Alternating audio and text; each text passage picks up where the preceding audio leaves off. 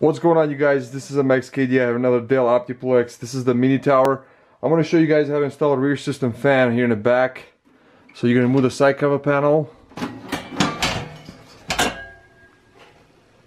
And what you can use either 80mm fan right here. This is a 70mm fan. It's got an LED, pretty nice. And what you need to do is you have to buy the 4-pin Molex to 3-pin for the ATX fan right here.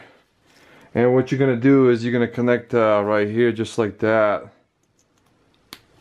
And what you're gonna do is you connect this 4-pin Molex directly to your power supply. And if you have the original power supply, you're just probably gonna upgrade, because if you got the original Dell, it doesn't have a 4-pin Molex, so you can either modify or just upgrade the power supply. There's a separate video to show you how to do that. And just go like this, connect it like this.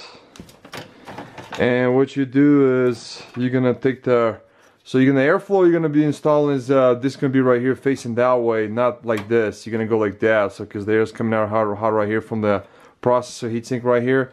So you're gonna install the rear system fan like this. And what you need to do is you need just using 2 screws right here for the fan. And you're gonna install in the back like this.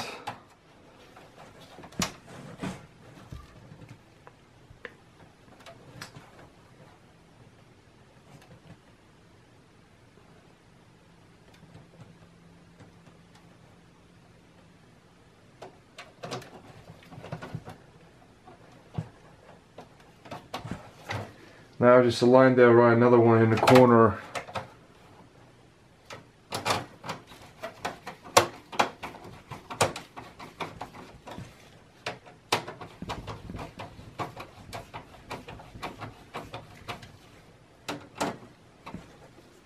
So here I install the screws. So I install one screw right here in the corner and one on the top right here. Just 2 screws will work perfectly fine.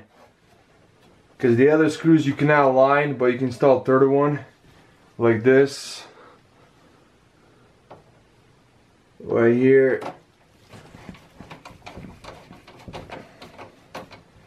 And the 3 screws will work perfectly fine. So I'm going to show you guys the top.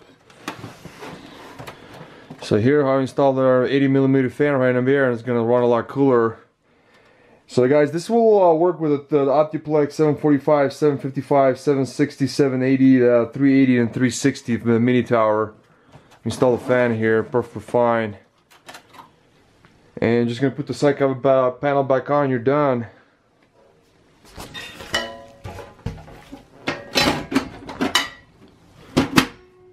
So guys, this is the end of the video. Thanks for watching. Bye.